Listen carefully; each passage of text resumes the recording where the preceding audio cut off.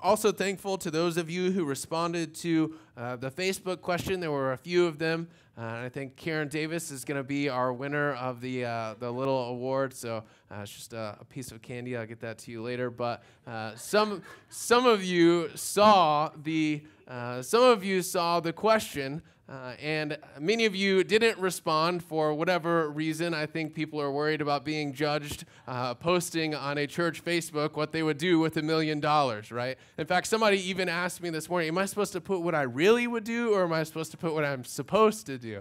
And that's sort of how we feel when we think about money, right? There are the things that I want to do, and there are the things that I'm supposed to do.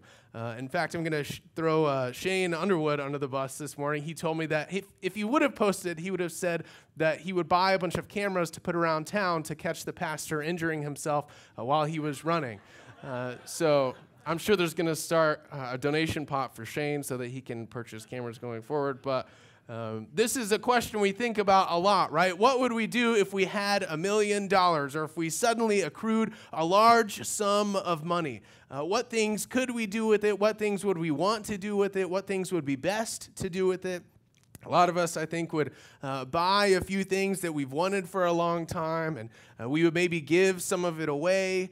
Maybe some of you would be inspired to start your own business, or to do something that you've always dreamed of, to maybe start a nonprofit that you think could change the world and finally fix some of the world's ills. There are tons of things that we feel like we could do if we had access to a little bit more money. And we think about these things on smaller scales as well. Right? We teach our children how they ought to spend their money, to save a little bit, to give a little bit, and then to live on the rest of what remains. And we look at our budgets. Hopefully you have a budget that you look at on a frequent basis so that you're seeing where your money is going, whether you're spending too much of it on yourself, or maybe you have a little bit more that you could spend on somebody else and you don't recognize it. There are tons of things to think about when it comes to thinking about money.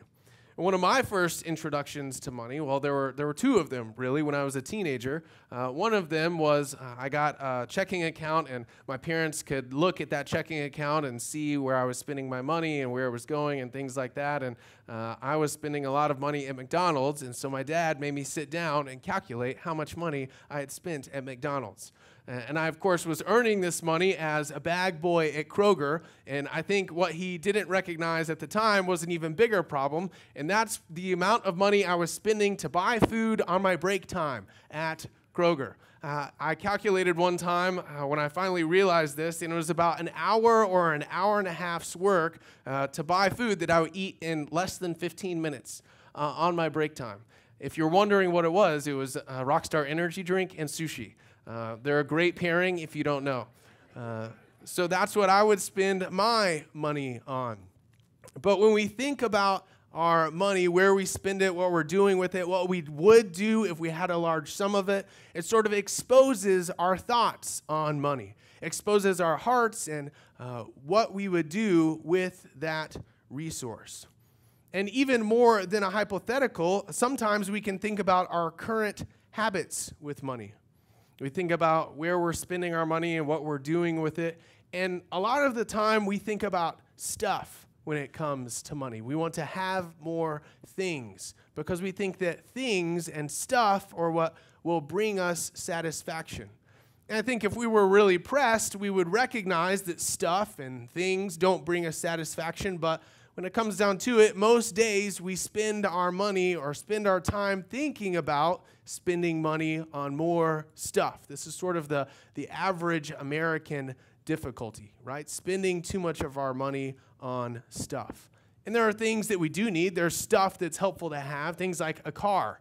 Especially with where we live, it's helpful to be able to get to and from places. Things aren't that close together. We don't live in a really big city where you can walk everywhere. So having a car is helpful. Having a smartphone oftentimes is very helpful. You can communicate with people. You can complete transactions that you need to complete on the internet. So things like cars and smartphones and plenty of other things and stuff are helpful to have in our God-given gifts, I believe, to us in modern society so that we can live our lives in a better way. It's not necessarily bad to have stuff or think about buying stuff, but oftentimes that stuff doesn't bring us joy or happiness. In fact, I found a book this week. I've not had time to read it all, but I was able to skim some of it, called Happy Money: The Science of Happier Spending by Elizabeth Dunn and Michael Norton. And Michael Norton is a professor at the Harvard Business School, and Elizabeth Dunn is also a professor. And they wrote this book based on a number of scientific experiments and scientific data that they found. And it looks at how we can spend our money so that we might get more joy. And it's not a Christian book per se, but it still is valuable in thinking about things that really bring us joy rather than stuff. And so they give 5 different things that people should do. The first one is to buy experiences, spend money doing things rather than having things. The second is to keep treats. So if you have something you enjoy buying, and the example they use just in the introduction of the book is a Hershey's Kiss. Even if you put off eating that small piece of chocolate for some time, you make it a treat and it remains enjoyable to you. And the same goes with how you spend your money. If you put something off, if you don't buy something every single day, maybe that cup of coffee you like to buy every morning, if you maybe do once a week, put it off so that it remains a treat. The third thing is buying time. So paying for maybe services or goods that save you time, that allow you to enjoy your time doing other things. And the fourth one is to pay now and to consume later. Of course, this would mean avoiding large amounts of debt, which we as Americans struggle to do. It would mean saving money so that you can afford to buy whatever it is that you buy and then enjoy it after the fact, so that you're not thinking about the money aspect of it later. And this fifth enjoyment, this fifth way that we can spend our money in a happier way, is the subject of our sermon today, the subject of the text in Scripture that we'll look at in Luke chapter 16. If you would turn with me to Luke chapter 16. If you don't have a physical Bible, I would commend to you the YouVersion Bible app on your phone. It has great plans that you can read during the week when you're not at church, or maybe if you're stuck somewhere, maybe getting a car work done or having to run an errand that requires you to wait for a long time, then pull up that Bible app on your phone and read a little bit of Scripture. So Luke chapter 16, and we'll be in verses 1 through 9 today. And this begins some teaching by Jesus that is explicitly financial. We've looked a lot in the Gospel of Luke at Jesus' teaching, and we've talked about how he's spoken a lot on money in Luke. Luke seems to pick up on Jesus' teaching on money more than the other Gospels. And sometimes that's for the sake of a lesson, right? Jesus will use money as a metaphor. But other times, like today, Jesus teaches explicitly about how we use our money and how we ought to use our money. And so that is part of the lesson that we'll have today. Luke chapter 16, verses 1 and 2. Jesus told his disciples, "There was a rich man whose manager was accused of wasting his possessions. So he called him in and asked him, 'What is this I hear about you? Give an account of your management, because you cannot be manager any longer.'" So this is the backdrop of the story, the backdrop of the parable that Jesus is giving us. The manager is accused of misusing the master's wealth. And we don't really know exactly how. We're not given details on that. And it can be easy to get distracted by that when we read this story. We can start to wonder, well, what did he do? How was he dishonest? How did he misuse the funds? And certainly that's something to think about, but with this particular passage of Scripture, we're sort of going to put that question aside. And so don't get lost thinking about that. The more important problem here is that this man is losing his job, and he's not going to have an income anymore. The master has told him, you're going to have to give an account for what you've done. And it can be easy to be caught in, well, why is this? But again, I want to urge you to think about what Jesus has in view here rather than specifically what this man has done. So verses 3 through 7. The manager said to himself, "What shall I do now? My master is taking away my job. I'm not strong enough to dig, and I'm ashamed to beg. I know what I'll do so that when I lose my job here, people will welcome me into their houses." So he called in each one of his master's debtors. He asked the first, "How much do you owe my master?" 900 gallons of olive oil, he replied. The manager told him, "Take your bill, sit down quickly, and make it 450. Then he asked the second, "And how much do you owe?" 1,000 bushels of wheat, he replied. He told him, "Take your bill and make it 800. So what's behind the parable? The key lesson is very clear. This man wants to make friends. He's not overly concerned about getting in legal trouble, and in fact, the master doesn't seem entirely concerned about that as well. But he knows that he's going to need people once he finishes his job. And he wants to use his position now to have long-term gain down the road. His job is clearly going to be short-lived from now on, but he wants to live much longer down the road. And the money that he's responsible for, that he's cutting debts from, is no small sum either. It's probably the case that this master has the manager because he's a very successful businessman. And he can't afford to track every single thing, so he hires people like the master to keep track of things. He's maybe like the manager is like a modern-day CPA. Maybe he's the CFO of this particular business. And so he's tracking these debts and getting money for his master. And in fact, the oil that is listed, the 900 gallons of oil, is likely 3 years' worth of wages.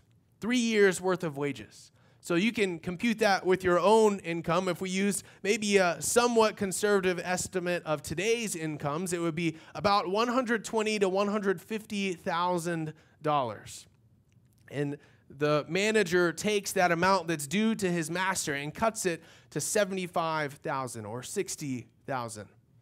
So cuts it in half. And you can imagine how somebody receiving that type of debt forgiveness would feel. They'd be pretty excited. Right? And I know that I would certainly welcome somebody into my home if they cut my debts by that much. I would be glad to receive them. And that's what the manager wants. He wants to build friends by cutting their debts. And again, we're not told exactly how this happens or whether it's legal or illegal. I read some scholars that said maybe he's cutting from his own take of the debt. Maybe he's refusing to take his commission so that he can receive friends going forward. Or maybe he's cutting from the interest that was within his purview to do.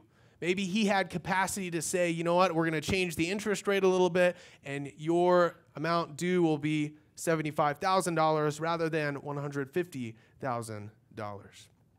Again, it's hard to know the details of what this man is doing, but that's not the primary point of the story. Look with me at verses 8 through 9.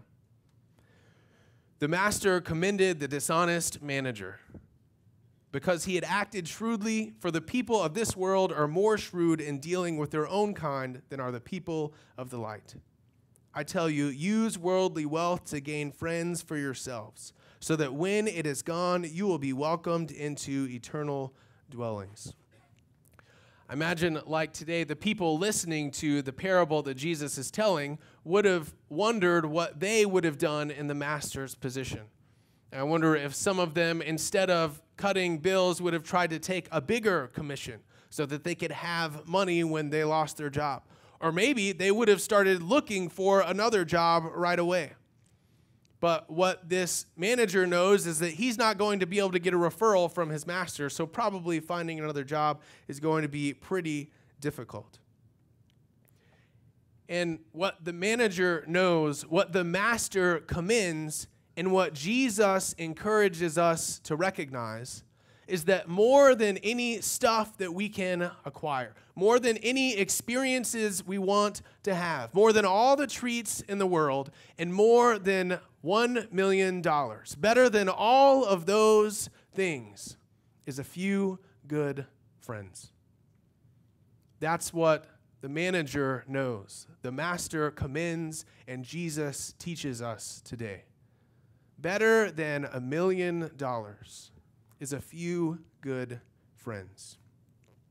We think about the value of stuff. We think about the value of our time or the value of our education. We put dollar amounts on those things oftentimes. Time is money, we like to say. And certainly time is important. Stuff is sometimes valuable. Our education is often valuable. But more valuable than those things are the people in your life. The people that can help you when you fall down. The people that can love you when you feel unloved. The people that can guide you when you feel lost. And that is what the manager knows, the master commends, and Jesus teaches us. We could even say that the manager paid people to be his friends. Now, I don't recommend that to you because then you get the wrong type of friends oftentimes. But that's almost what he's doing, giving them some money so that they might be his friend down the road. That's how valuable he recognizes friends to be. And we know that this is true. We often would acknowledge that our family's important, our friends are important, our neighbors are important, but we forget it so easily. I've mentioned before the longest Harvard study on longevity that started in 1938 tracked men from Harvard and how long they lived. And now it's tracking their children and grandchildren. And those who were the healthiest, maybe 20, 30 years after they surveyed them, were those who acknowledged satisfaction in their relationships. People are important. More than stuff and experiences and knowledge, we are built for each other. We know this from this passage. We know this from various studies that we've seen. But even more than that, we know it from the rest of God's work. So if you read Scripture starting in the Old Testament, we hear that man was created in God's image, that Adam is created, and God says it is not good for man to be alone. So he creates Eve to be with Adam. And then they're expelled from the garden. And then down the road, we reach Abraham, who's promised to have many offspring, to have a large group of people in his name. Move a little further down the road, and the Israelites find themselves enslaved to Egypt. And when they're enslaved to Egypt, what does God do but send a man, Moses, to lead them out? Aaron, to help lead them out of slavery. And then the people of Egypt, after they've done a relatively bad job of following the law, they refuse to go into the promised land. One generation dies. And then they walk into the promised land with another man. Joshua leads them into the promised land. And then judges are appointed. And then finally, they recognize, you know what? Everybody else has a king, a man to follow, a person who can guide us, who can lead us. And so God gives them kings. And still, even in all of this, the Israelites, with other people around them, with people to follow, do a bad job of following God. So what does God do to solve this problem? He plops down a big bag of money in every Israelite home. No, that's not what God does. He doesn't give them tons of money. He sends yet another man, another person that they can know and have a relationship with and listen to and be taught by. And that man, his name is Jesus. And he's the one who is teaching us today. Because we were made in the image of God, a triune God who relates Father, Son, and Holy Spirit, one to another. So we are called to relate to another, to have relationships with each other, to depend not on our money, not on our stuff, but on people. And most ultimately, we're called to depend on one person, Jesus the Messiah. We were built for relationships. We were built for a relationship with Jesus, and we were built for a relationship with one another. But it's so easy to forget that. That fifth science of happier spending moment, that fifth opportunity for people to receive happiness from their money a little bit more than they usually do, was to spend money on others. Again, something science demonstrates that Jesus tells us here in Scripture 2,000 years ago. But the interesting thing about it is that in their studies, the authors looked at 3 experiments. In one particular study they did, they reviewed 3 experiments. And in 2 of those experiments, people were asked to spend money on someone else. Oftentimes they were given maybe a gift card or a small amount of cash, and they were told, go spend it on somebody else. And then there was another group who was told to spend it on themselves. And the group that spent the money on someone else reported higher levels of happiness. But the 3rd experiment, people were just asked to sit down and to go through an interview and to talk about when they had spent money on somebody else and when they had spent money on themselves. And the people that weren't asked to do it right then in the moment, the people that didn't have the opportunity to experience giving money to somebody else, reported being happier when they spent money on themselves. See, they had forgotten the happiness of spending money on others, of building relationships. In fact, there was another study that Dunn and Norton looked at, and in that study, they handed out Starbucks gift cards. And there was one group that spent the Starbucks gift card on themselves. There was another group that gave the gift card to somebody else, and there was a third group that used the gift card with somebody else, sat down, had a cup of coffee. And you won't be surprised to know that the third group reported the most happiness. The group that spent money with somebody else, that had an experience with them, that grew a relationship with them. We are relational beings because we are made in the image of the ultimate relational being who sent his own Son to be with us. But again, you don't need modern science to know this. From today's parable, from the end of Acts chapter 2 and Acts chapter 4, we're given summary statements where we're told that the church meets together. They learn about the Lord from the teaching of the apostles. They worship him together. They pray. They break bread. And in both of those passages, we're told that people give of themselves, give of their possessions, give of their money for those who are in need because they recognize the importance of those relationships. In fact, I heard a pastor this week talk about how in latter books of the New Testament that were written after the time of Jesus, the word disciple is replaced by the word brother because that familial relationship among Christians is recognized as so important among those authors. And so I think about what this means for us and how we're called to use our wealth, to spend our money on relationships. And many of you do that very well. You spend money on friends and family, on neighbors, on fellow brothers and sisters in this church, and that is a great thing. But for those of you who are asking, well, I don't really know where to start. I don't really know what to do with this. My advice to you would be to have a meal with somebody else. Have coffee with somebody else. Have that Starbucks experience. You can do it at Cheney Bros as well.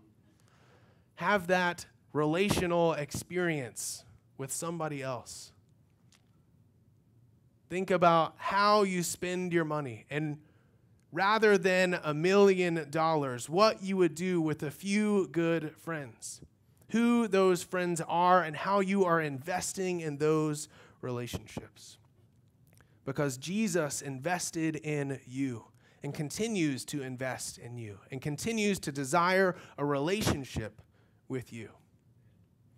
And who knows, over the past year, I've learned that there are many of you who don't know each other. Of course, it's hard to know everybody in a large congregation like this. 70, 75, 80 people sometimes that show up. You can't know everyone, right? That's difficult. But who knows that the shared interests that are had in this room.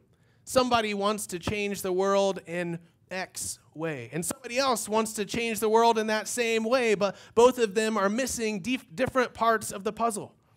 Who knows if you started having dinner with each other, if you started having coffee with each other, where those passions would meet. and how the Lord would work in those relationships. I have no doubt that it would be a powerful thing if our church got to know our church a little bit better. Jesus doesn't just want you to know him, but he wants you to know other adopted brothers and sisters in the family of God. So I would encourage you to seek out a new relationship, to take somebody to coffee, take somebody to lunch, and share that time together. Because you too want to be welcomed into eternal dwellings.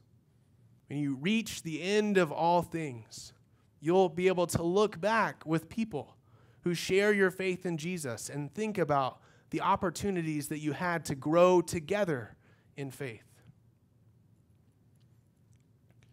This week I Googled, man saves self with money. There were 194,000 news results, 194,000. But they were a little bit strange. This was the first headline that I got. 5 things to do. B-Town Hot Summer Nights has entertainment for all ages. Doesn't really seem to match the search query very well. And so then I Googled community rallies around, and it had 1.8 million news results. So 10 times more news results, and these matched a little bit better. Community rallies around 11-year-old injured in roller coaster. Whiteville community rallies around boy burned in fire. Community rallies around displaced Escambia County residents following fire. Community rallies around man in need of second double lung. Community rallies around Sand Springs father hospitalized. There are tons of these stories, and they often inspire us. And they inspire us because they touch part of how we are deeply wired by the Lord. To have relationships with each other, to love one another, to spend money on one another, to use our resources as a means to grow in Christ together. Because better than all the experiences in the world, better than all the stuff, better than all the knowledge, better than $1 million is a few good friends. Would you pray with me? God, we give thanks to you that you sent your son to be our friend. God, that you didn't just plop down money in our laps because you know that we forget what we are built for. We thank you that Jesus offers us a reminder, that he offers us salvation, that he offers us healing in broken relationships. Lord, in the capacity to reach out to others and to build more relationships. Because that is what you desire of your children. And God, I pray that we would take the initiative to do that. In your name I pray. Amen.